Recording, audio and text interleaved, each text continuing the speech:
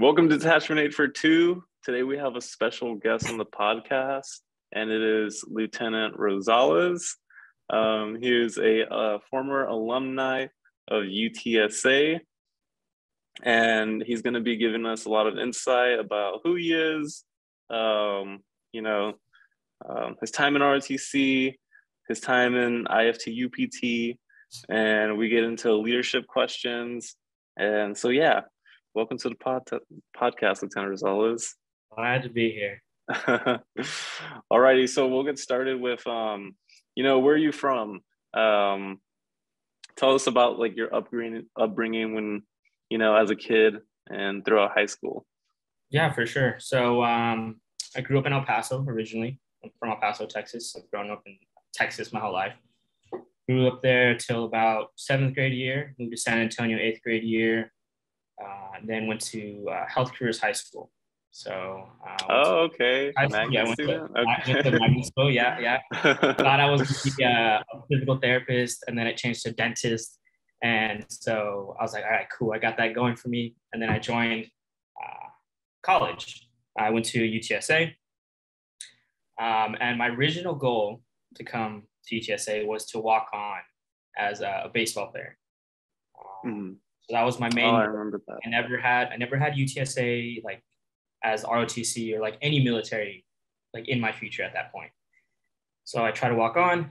Sadly, I didn't get it, but I became a manager for the baseball team. And it wasn't until I think sophomore year, like first semester sophomore year, is when I decided to change my life around and join ROTC. During that time, it was just really rough for me.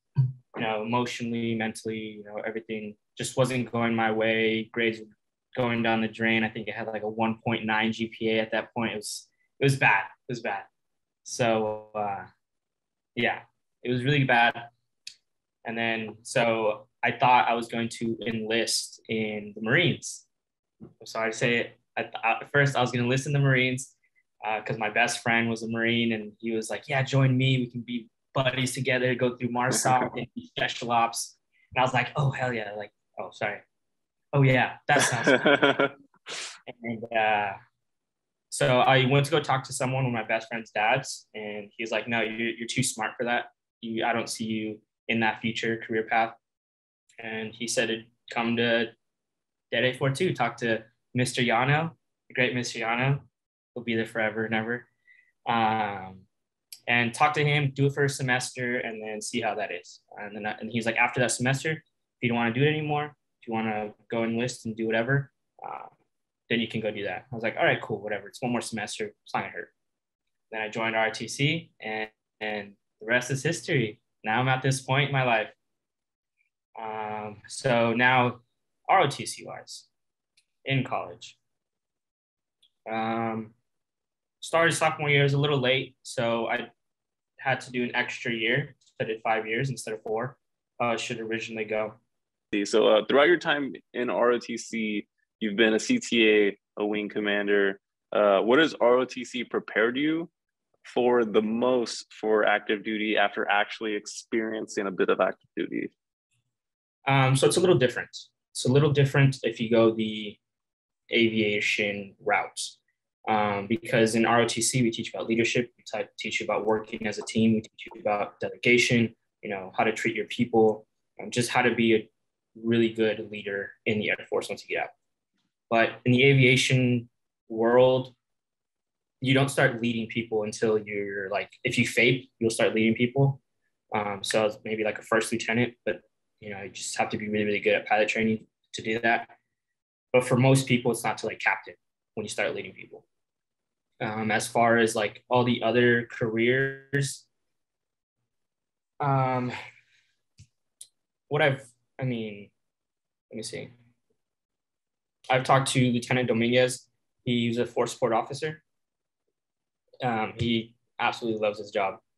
I think talking to him, I think ROTC really prepared anybody and everybody at the detachment to go into those type of career fields like force support, logistics, anything other than aviation, because that's when you take care of people like day one. You're put into a situation where you have a whole flight. Like right now, I think he's a flight commander in charge of like all of these people underneath them. And usually they're not a flight commander to like a captain. So he took a captain spot and he just stepped up and he's doing really well right now. So I think it really prepared us for that part of active duty Air Force. But aviation wise, all you have to do is take care of yourself. Not so much. Yeah, all you have to do is take care of yourself. Make sure you study, making sure you're taking care of yourself, and that's pretty much it. But as far as regular jobs, like not aviation, that really prepared us for sure. Gotcha. So kind of just like impacted more of those people who are going straightly into, the security forces positions where they have like 40 people under them. Those are the people that probably get the most, but then the aviators probably don't get that till like later since they're a student all over again. Yeah, I mean, I follow a lot of people still, like on Instagram and stuff like that. And so Lieutenant Carmichael, now that you brought it up, security forces, he's actually on CGO like the quarter, like multiple times already. Like his interview him, like he's what are they called? Like where they re-enlist those ceremonies, like okay, yeah. So he's done like 3 of those already because they wanted him to do it because they loved him as a leader. So I mean, and then I think that's pretty cool. Lieutenant Ramjet, I think, just got CGO the quarter too. So I mean, it's great. We're doing attachment, So we're building great leaders here. Oh, for sure. That's a great detachment over here at Day 42. Yeah. So now let's talk a little bit more about IFT UPT. What is the day-to-day of IFT and UPT kind of look like? Like from when you wake up to when you go to bed, all of it. Yeah, I'll talk about IFT first. Okay.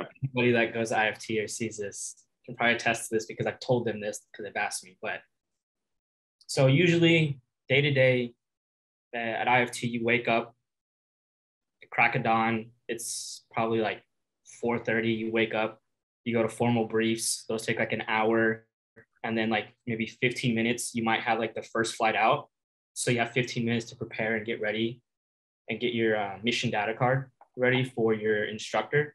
Have it all filled out, ready to go. Know your routes, know your stuff. So that's like waking up that day. But your next day really starts the day before. Mm-hmm. So as soon as you're done flying, you will, so it starts the day before. You'll mission plan literally all afternoon, like till you fall asleep pretty much.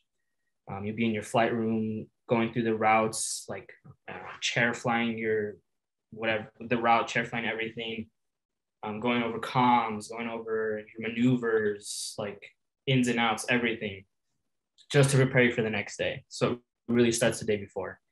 And then you go to sleep. It's really hard to actually dream while you're at IFT because that's all you think about is flying. So you'll still think about it when you go to sleep. And then you wake up, like I said, crack of dawn, go to formal briefs. Those at IFT take 45 minutes to an hour. They go over emergency procedures. They go over the weather for the day, the airfields that we're going to, everything that you need for that day. And then you guys leave, and then you guys go, and you guys wait for your time, your step time. And then you guys will go do pre-flight brief with your instructor. They'll be like, okay, cool, this is what we're doing. And then you guys will step. When you guys go step, then you'll walk up to the plane, pre-flight check, everything like that. It's a whole bunch of checklists that you have to know. And then you take off. And then you take off, you go to the MOA, which is like a space that they have reserved for us and stuff like that.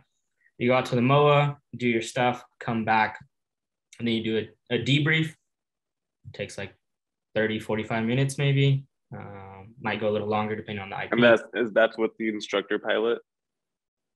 Yeah. So that's with your instructor pilot. Yeah, over there at IFT, they have a lot of people that either have been in the military flying or like general aviation. So okay, I have like they've been flying private for a while, stuff like that. It's actually pretty tough to get into IFT as an instructor. So they get the best of the best for sure. Just know that. So you're in good I heard, hands. yeah, I heard it was like a contracted out kind of like facility called like DOS Aviation or something like that. Yeah, it is. They think they actually, I remember when I was there, they were going through like a bunch of name changes. Because it was DOS Aviation, and then they changed it to something else, and then when I left, they changed it to something else. So I don't know exactly the name of it now, but I know it's in Pueblo, Colorado. It's really windy, so it depends on when you go. Because if you go when it snows, like you'll be there for longer than you expected because you'll get a lot of delays. Hmm. So for flying, just for snow, the little DA-20 can't do a lot. So it's a lawnmower with wings. So Right. I deal with that. So basically the day to day is kind of like you you wake up early and then kind of like by noon you're done with what you did that day, and then the rest of the day you're prepping for the next day. No, not necessarily because you can have a late flight. So Okay. they can pretty much fly you all day. It just wherever they schedule you. So you'll know when your flight is for the next day. You might have like a 3 o'clock flight, and then you'll after your formal brief, you'll have all that day to either study, work out, do whatever. But usually everybody just studies or just goes into the room. And then you fly, and then you finish, and then let's say you have a late flight, then you have to study for your next flight. So it might be like maybe 6 o'clock by the time you actually start studying, and then you'll study from there to like 9:30 is when I tried to knock it off at 9:30. But usually everybody keeps going until they pass out, falling asleep or whatever. And then you wake up and then you do it all over again. And it's just a constant cycle. Yeah. And it's how long is it? Not 2 weeks, like 3 to 6 weeks. So for pilots, it's different than like RPAs because RPAs have Okay. to do like a longer, like RPAs will have night flights and they'll do cross countries. Um, So they're there a little longer than pilots, but I'm not too sure the exact like weeks. Um, maybe like 4 weeks, say 5 weeks, maybe give or take. Okay. So, yeah. Um,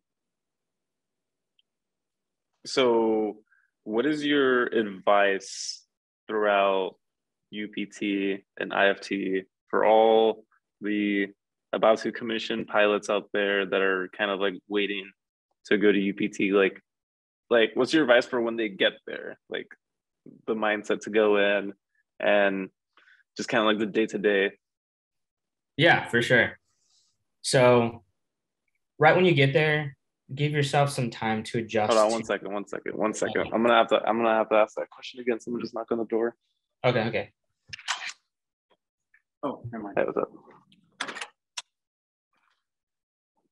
Okay. Here, I'm gonna redo that one. All right. Okay. So what is your like so what is your advice? Okay, let me say. What is your advice for all the about to be commissioning uh pilot selects that are about to go to IFT then UPT, like just advice for like the day to day for when they get there, what mindset so they could do the best they can during training. Yeah. So when you get here, or not here at Del Rio, but any base you get to for pilot training, wherever it is, take time to adjust to where you're stationed. Get to know the area, where everything's at. Take a month, maybe a two, because when you get to UPT, you'll usually wait more. So, like for example, I'll use myself. So I waited after I commissioned. I waited a whole year just so I could get to my base, and then from there, I waited almost 6 months, 7 months, just so I can start IFT or UPT. So you're going to be waiting for a while, depending on how backed up they are. So in that time, if you have enough time, just get adjusted to where you're at. Get used to the area, go out, do stuff, and then slowly start incorporating like checklists and verbiage and stuff like that. That would be my biggest advice. is to slowly start incorporating it. So when it happens and you guys get to that point in your training, it's not foreign. It's not like you're looking at the checklist for the first time and you're like, what does this yellow stuff mean? What do this numbers mean? Like, what's a call out? Like, how's a call out supposed to sound like? So yeah, like the checklist here at UPT, just know what the highlighted stuff means, how it's supposed to sound, stuff like that. When you get to IFT, they have the same thing. They have checklists just like that. Stuff that are highlighted, how it's supposed to be performed, verbiage, stuff like that. Just really start slowly incorporating stuff in your day to day, not like full on study the checklist, maybe like 30 minutes, maybe not even that, like 20 minutes a day, just going through the checklist, knowing the verbiage, stuff like that. And that stuff you can get from previous people. So previous student pilots, wherever you go, they always have what they call gouge. I don't know if you've heard that word. People will say if you live by the gouge, you die by the gouge. So just be careful what information you get and always double check it and, cross-reference stuff. But usually they'll give you some really good gouge out there as to like verbiage, like maneuvers, anything pilot related. It'll always be passed down from class to class and they'll just like give it to the next class. So just always just ask someone if you know someone out there. Just like here in Del Rio, you'll probably know. Let me see who's here. Me and Lieutenant Victorino. He'll probably still be here. I don't know when you get here, but we'll probably still be here. So we'll pass on that gouge to you, and then you just go through it. Slowly but surely start reading your pubs, which are your publications that you have to know. There's a whole lot. I mean, don't stress yourself out on knowing exactly word for word, but just be familiar with it. So if you do get a question about anything in there, you might not know it off the top of your head. Like if the instructor asks you, oh, what is blah, blah, blah, blah, blah, you can be like, oh, sir, I don't know it. But if I didn't want to know it, I would go to this publication to look for it. At least you know where it's at. So you're not just like, oh, I don't know, like, where is it? So just start familiarizing your stuff with stuff like that. It's the biggest advice for training. Okay. Yeah. So there's obviously a lot of studying that needs to be done throughout IFT and UPT. So like day to day, like what time do you have to like connect with your peers? And like, what does your free time during IFT and UPT kind of look like? So IFT is going to be a little different than UPT. Because at IFT, you guys will be like in a hotel pretty much that's connected to where you guys fly. So your flight room is literally next to you or like down the hall. So most of the time you guys will be in the flight room studying unless it's like the weekend. So on the weekend, usually at IFT, you go to like Denver or Colorado Springs, which is, up north. That's what most people did. I went to go golf with the academy a couple times with a couple friends. So on the weekends is really when you start clicking with your flight, getting to hang out. But during the day, the only time you actually like hang out with people is in your flight room, or you go out to get something to eat at the end of the night or something like that. There won't be a lot of like hanging out like casually, like, hey, let's play video games or something like that. Because I mean, I don't think I knew anybody that took the PS4 or PS5 or whatever to, yeah, I wouldn't recommend that. I don't recommend it. You'll be on that thing more than you'll study. But yeah, during like Monday through Friday, it's in the flight room. In the flight room is when you'll be spending time with most of your flight mates, Monday through Friday. That's your casual time, I guess, when you okay. Friday, Saturday, Sunday, that's when you guys make plans, go out, go to, like I said, Denver, Colorado Springs, stuff like that, make plans. But UPT, it's different because your flight room is like blocks away, not just down the street. So there's different phases in UPT as well. So you'll be in phase 1, phase 2, phase 3. In phase 1, you won't be in the flight rooms. So you'll just be in the sims or in your room studying. So that time, like not being with your flight mates will be like going out to eat or asking them for help studying, just like IFT, Monday through Friday. And then you guys will make plans, go out Friday night. Usually people will party and do stuff here. Or people might go to San Antonio, just 2.5 hours away, but that's like rare because they want to come back and study. So that's when you'll spend time with most of your classmates Monday through Friday. And that's how it is for phase one or phase two and phase three. And then again, like I said, on the weekend, you guys can hang out, party, go out for drinks at Club XL, or I don't know, go into Del Rio if there's anything to do here. But yeah, so that's pretty much how it works. Okay, well, I'm glad to hear that there's like a lot of time to be with your peers and Yeah, for sure. Yeah. Cool. So next off to next question. So while at IFT and UPT, what does your support group usually look like? Obviously you're with your peers all the time. But like usually when you have any questions, like do you mainly go to your peers, or like can you ask like the instructor any questions, or are all the trainees kind of like left to dry and everyone kind of just like learns together like in a group? No. So you can ask the instructors there because they'll be there all day when you guys are there as well. So there's always be a free one if you have any questions. They want to help. That's what they're there for. They'd rather you come to them than suffer on your flight later down the line. So they love answering questions. Again, your flight mates, you guys can go to your flight mates all the time. There's even, because the flight rooms are so close together at IFT, you can go to other flights and like talk to them and ask questions. Maybe they have a different way of studying or a different way of looking at things. That also helps. Let me see. As far as like your support group and stuff like that, your flight mates, of course, if you need any help, the IPs are there. They're always there for you guys. Whenever they're there, they want to help. And then afterwards, you guys really have to like lean on each other because the IPs will leave for the day. Like they don't live there at DOS or whatever it's called now, but they don't live there. They leave and probably live like 45 minutes to an hour away, and they make the drive every day. Oh, dang. They leave and you guys are there literally by yourself. Like you guys are in the hotel room, like by yourselves. You guys can be in the flight room. You guys can do whatever you guys want. So that's when you guys really have to lean on each other after that point. Usually, okay. Yeah. Oh, that's what I'm saying. So you'll be in a flight with two classes in it.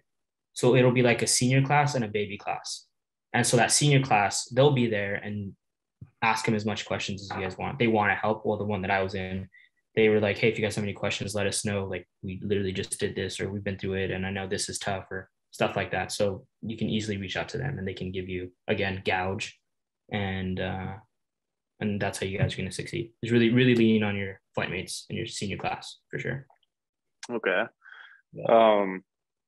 So for that year that all the not even just pilot trainees, but like CISO and all the other aviation jobs. So like we're probably going to be here for a long time, like waiting to leave, depending on the AFSC. Like, is there anything that you kind of like recommend us to do during that time that we're like in our city kind of waiting? Like, is your recommendation more to just like, relax for the year that's about to come, or to like get started early? No, live it up. Go out, like explore. Like there's a for example, this is actually pretty funny. One of my buddies here, he also had to wait because he was in ROTC. He waited for a year, and what he did in that year, he bought a van and he traveled across the United States with that van, just end to end. That's all he did. He lived out of his van. He would stop and shower and like, wherever he can. He had friends along the way. Like live it up. Like do anything and everything you've ever wanted to do. Like really have fun because it's tough. No matter what aviation career you go into, ABM, CISO, pilot, RPA, like it's tough. It's going to be really, really tough time for you. So really live it up, have fun. Don't think about pilot training. Don't think about any type of training. Just have fun with your family, your friends, your dog, your cats, whatever. Just yeah, for sure, have fun. Don't recommend. Enjoy kind of like the last quality time you have. No, yeah, for sure. And especially if you're used to like living with your family like I was, because I was living in San Antonio with my family and they were there all of college, all of high school. So like I was so used to it. I never lived on my own because my parents were there. Could just live with them. And then now I kind of like, I guess not, I would say take it for granted. I took it for granted because I was so used to being there with them. But then when you leave, like, you just want them to be here for you, to help you out in these hard times, to just be someone to just come home to and be like, man, today was tough. So really spend time with your family, especially if you're gonna go out to pilot training, your girlfriends, whatever. So really cherish that time for sure as well. Yeah. Okay, but I appreciate that. I was hoping that was the answer. No, yeah. that for sure, 100% is the answer. Yeah. Okay. So is there now we're gonna switch it over kind of to like to more of like ROTC stuff. So anything, is there anything out there that you think that like the POC, like, okay, so for example, like let's pretend there's like a whole bunch of knobs, right? Like you have like the volunteer knob, you know, the leadership knob, like the probably a bad analogy, but like you know, in RTC there's like a lot of things that you need to do, right?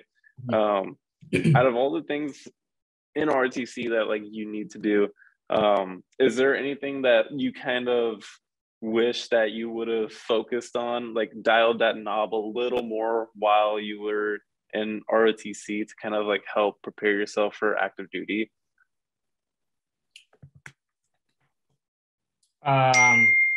Don't, oh shoot, I don't know if you heard that. Wait, I need that. Me personally,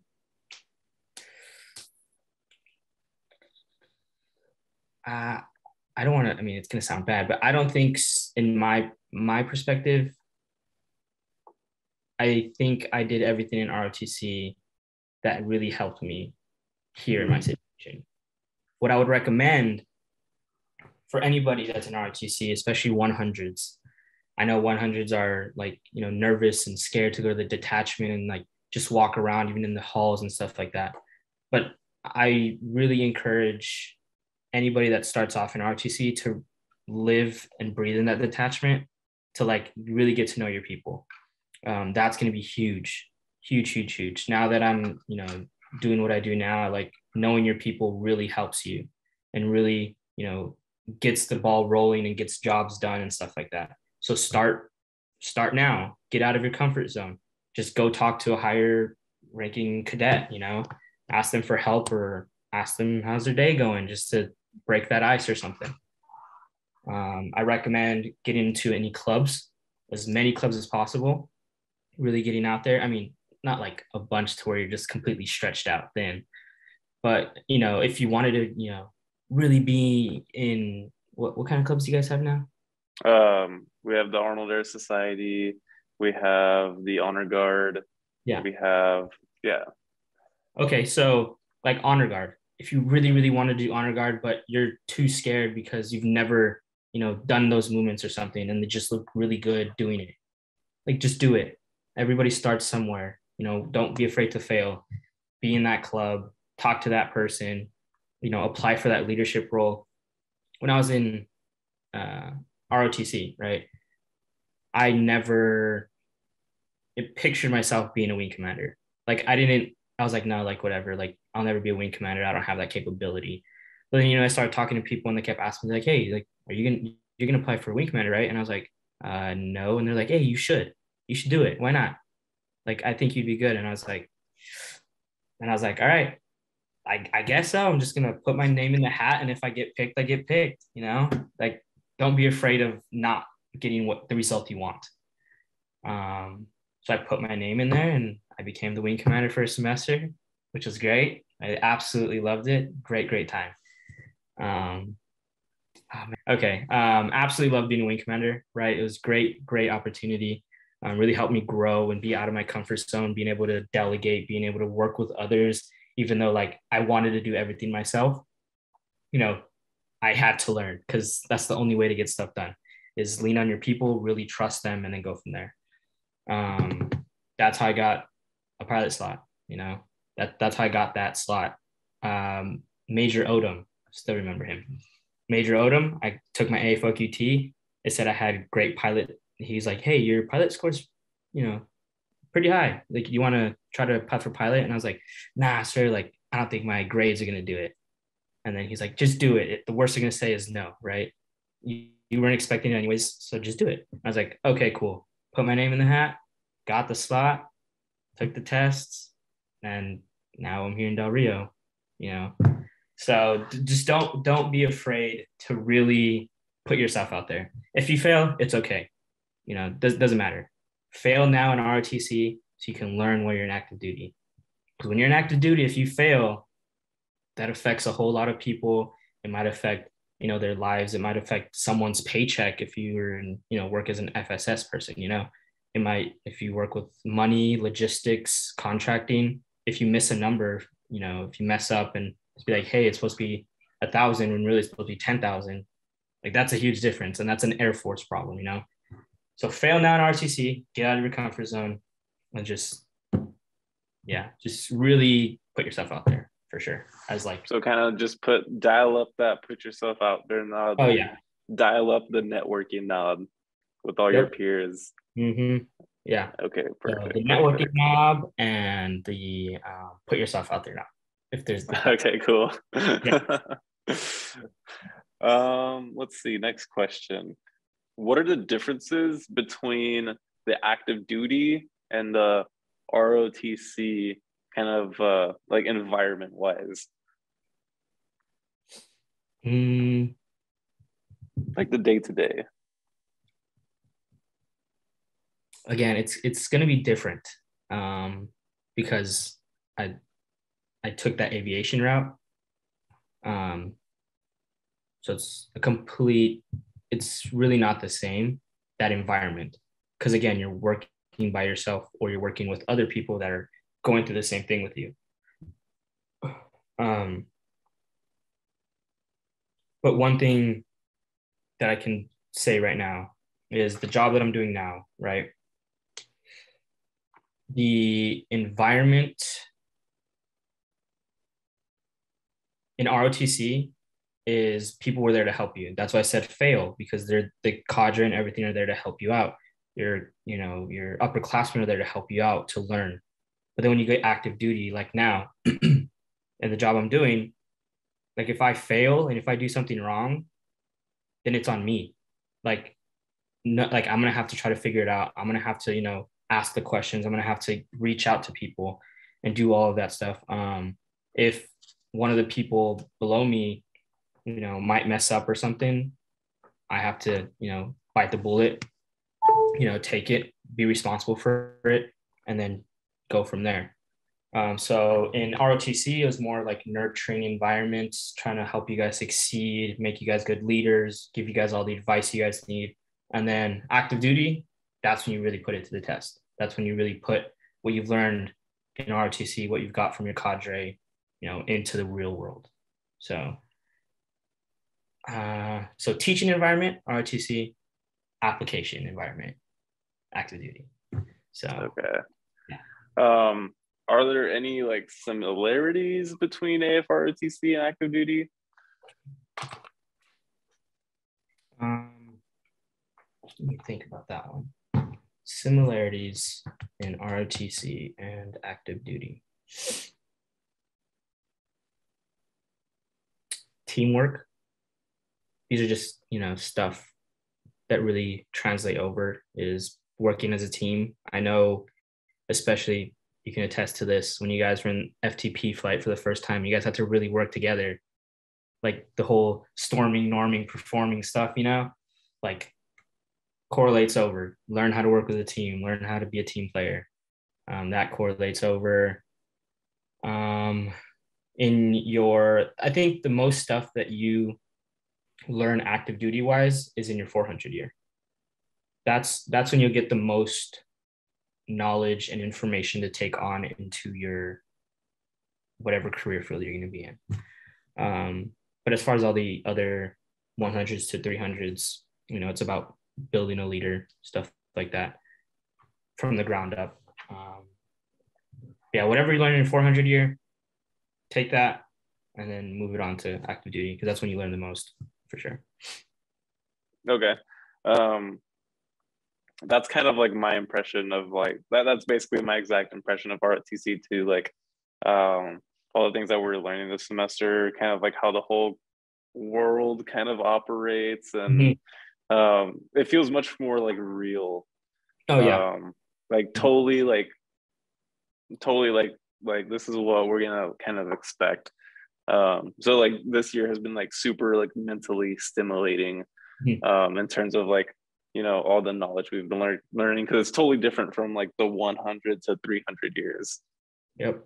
Nah, yeah. In 400 year, I remember it's a lot more real world into active duty. Like, I don't know if you guys are still doing this, but when you guys fill out like an LOE or OPRs or stuff like that, like that correlates for sure because you're going to do that in the Air Force as a leader. You have to make those, you have to create those, you have to make one for yourself to send up to someone, or vice versa. So that really goes over. So whatever you learn Yeah, in we 400 literally really grab onto that.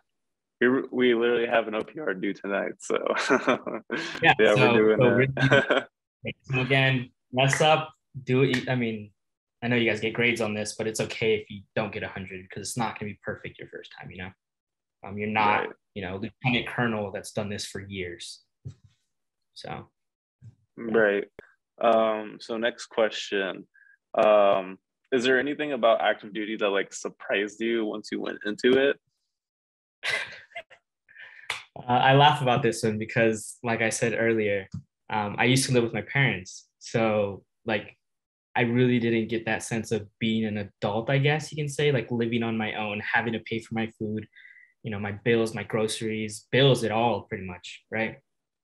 So that really like hit me hard in the face when I got here, especially as a college kid.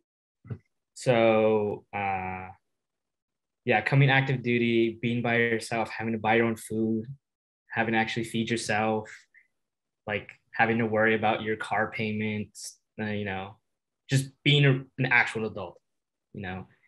I have to, like, I think the other day when I was talking to one of my coworkers, we were talking about Roth IRAs. Like, like I like it's just, I guess, being an adult at that point. I'm pretty sure people in college right now live on their own or might be a little older than most, but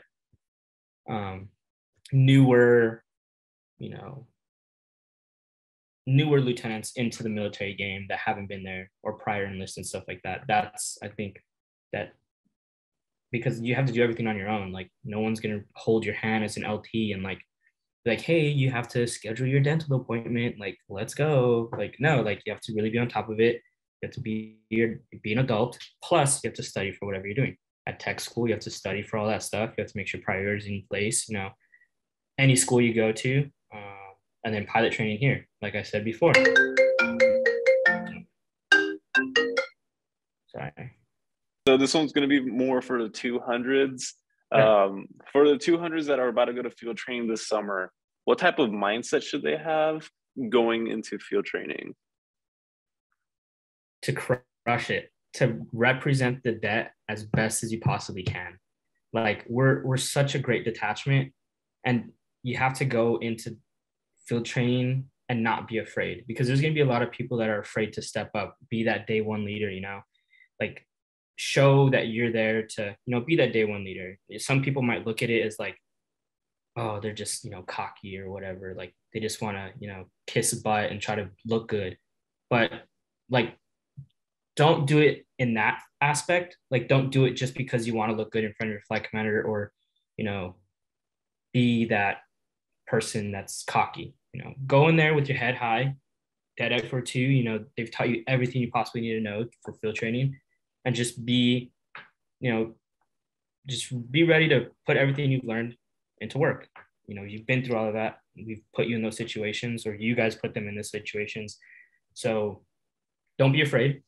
That's number one. Number one. Don't be afraid. Don't be afraid to stand up for your flight. Don't be afraid to stand up and be that day one leader. If you mess up, don't be afraid to, to fess up. Don't be afraid to be like, hey, I made a mistake. I'm sorry, stuff like that. Because you guys will do GLPs, out in the woods, and you might, not use your compass right, and you guys go in the opposite direction, and they're gonna be like, hey, what the heck? Like, what happened? You can't be like, oh, my equipment, stuff like that. Like, no, I'll be like, oh, dude, you know what? I messed up. I'm sorry. Like, let's go back. Because they'll look at you and be like, oh, okay, he's not making an excuse. We fixed it when we could, and then we moved on. And then they won't make any other excuses of like, oh no, he's making excuses. Then they'll just keep going. And then it'll get to the flight, and then the flight just comes right on you, and just not good. So yeah, just don't be afraid. Stand out, keep your head high, and don't be afraid, for sure. All right. Well, thank you so much, Lieutenant Rosales. I appreciate you so much for coming on, taking the time out of your day to come on the podcast and give us all, your knowledge. I really, really appreciate it.